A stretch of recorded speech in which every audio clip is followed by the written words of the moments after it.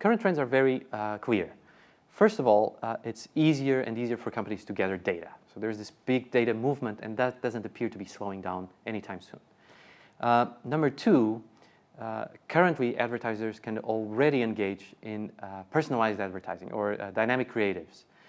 The underlying idea is that, well, since I know some information about this consumer, what he or she likes to buy, what types of preferences they have, maybe this is based on browsing history, maybe purchase history, maybe zip code.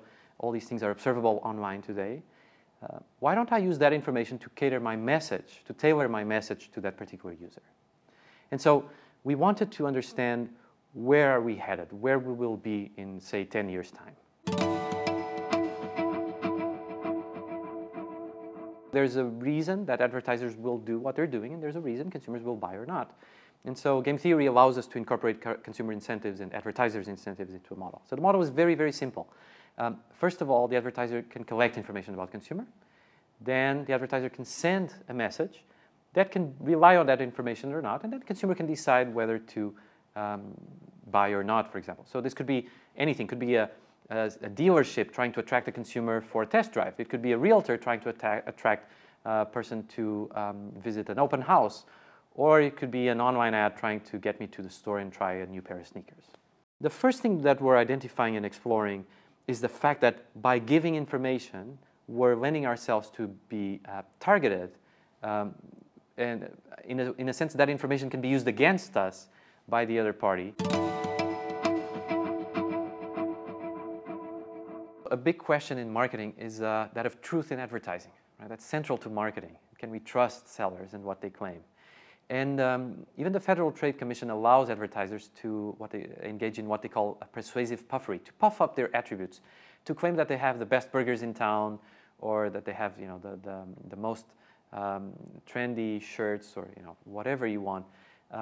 When in reality this is always a little hard to judge. These are subjective claims, but if they're sort of reasonably sort of expected claims, expected exaggerations, well, that turns out to be legal.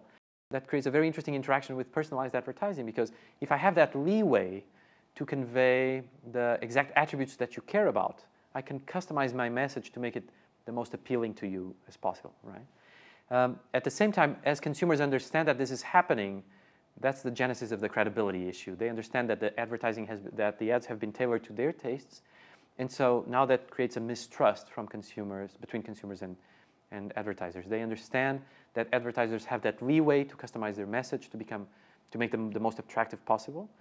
And so the sometimes reported low credibility that advertisers already have with consumers is in peril of becoming even less credible.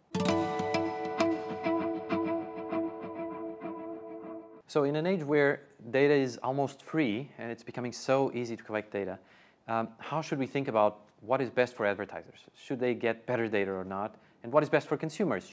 For companies, best practices are to always inform customers of the data that they are collecting about consumers. And that is a good thing for companies. We usually think that's, why would companies want to disclose that?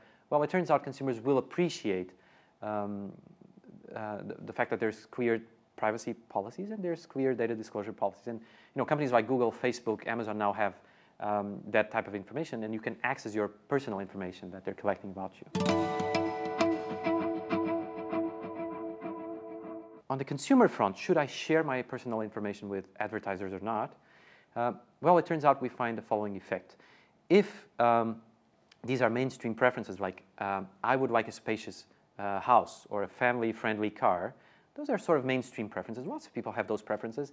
It turns out we don't benefit quite a lot from giving off that information.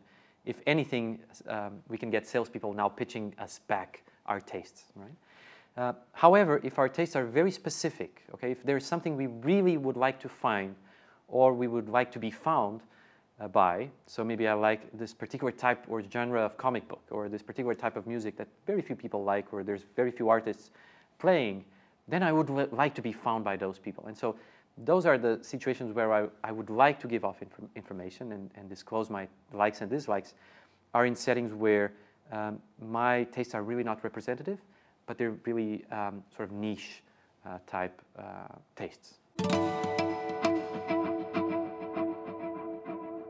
in a sense, an ironic finding of our paper is that better information can be worse for advertisers, which is really surprising. It's a perverse effect. I get better information about consumers. This is all what managers talk about, sort of this big data revolution. And I can become worse off.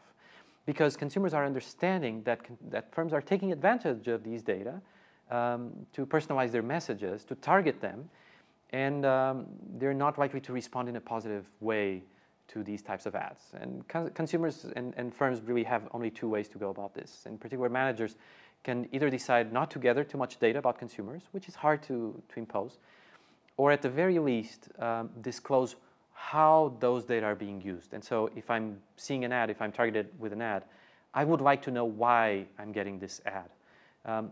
Getting rid of that uncertainty for consumers is useful because now they can make the call, they can understand, well, okay, this firm has this data about me, they want to recommend me this product, but it's up to me whether I want to pay attention to that call to action or not.